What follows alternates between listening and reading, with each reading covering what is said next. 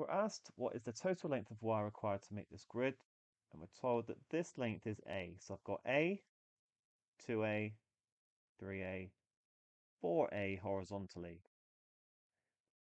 And then the length of the side of one of the squares is going to be A divided by 4, or 1/4 A.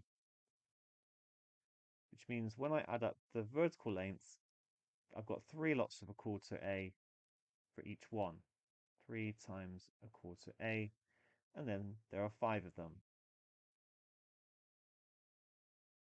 So I'm going to be adding these together.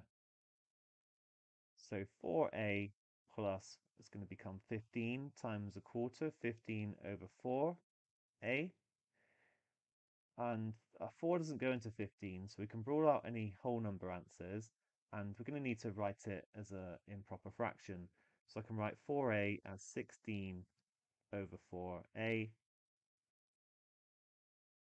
Now we just add like terms like you normally would. 2x plus 3x is 5x. 16 over 4A plus 15 over 4A is going to be 31 over 4A. Nice.